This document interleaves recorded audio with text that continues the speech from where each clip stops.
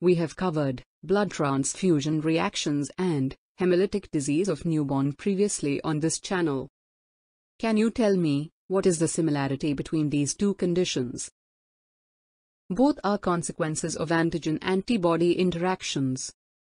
In both cases, antigens are found on cell surfaces. For example, ABO and Rh blood group antigens are present on red blood cells. Another similarity is that the antibodies involved belong to IgG and IgM class. Blood transfusion reactions and Rh incompatibility disease are examples of type 2 hypersensitivity reactions. So, what do we mean by type 2 hypersensitivity reactions?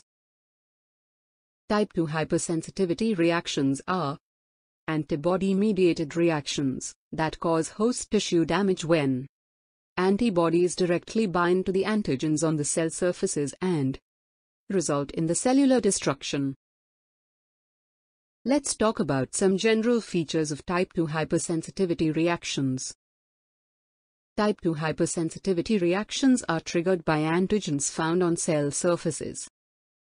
They may be self-antigens. That means, self-molecules present on host's own cells and tissues. They may be altered or modified self-antigens. For example, in some patients, penicillin binds to host cell surface molecules. This results in the formation of new epitope. Antigens can also be alloantigens. Alloantigens are genetically determined and are present in some individuals of a species but not all. They are non-self antigens from members of same species.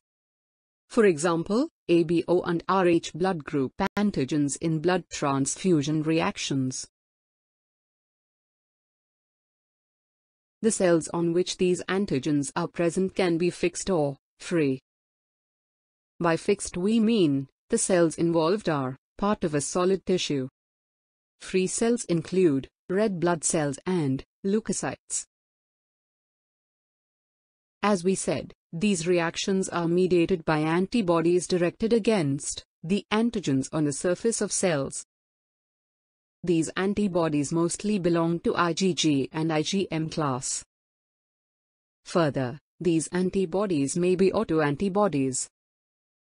Recall that autoantibodies are formed due to failure in tolerance mechanisms. They can also be alloantibodies. That is, these antibodies are produced in response to alloantigens. For example, IgG-Rh antibodies produced in Rh-negative mother, on coming in contact with Rh-positive, fetal red blood cells.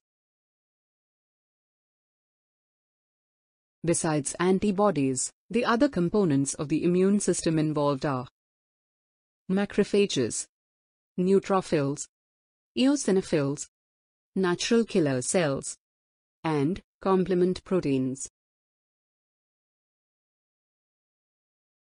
Examples of type 2 hypersensitivity reactions include hemolytic anemia, blood transfusion reactions, Rh incompatibility, certain platelet disorders, and some types of tissue transplantation rejection.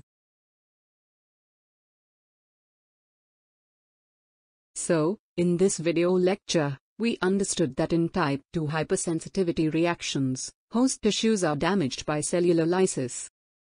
These reactions are also known as antibody-mediated hypersensitivity or antibody-mediated cytotoxic hypersensitivity. This is because the damage is due to cytotoxic effects of the reaction. In the next video lecture, we will study detailed mechanism of type 2 hypersensitivity reactions. Thank you for watching.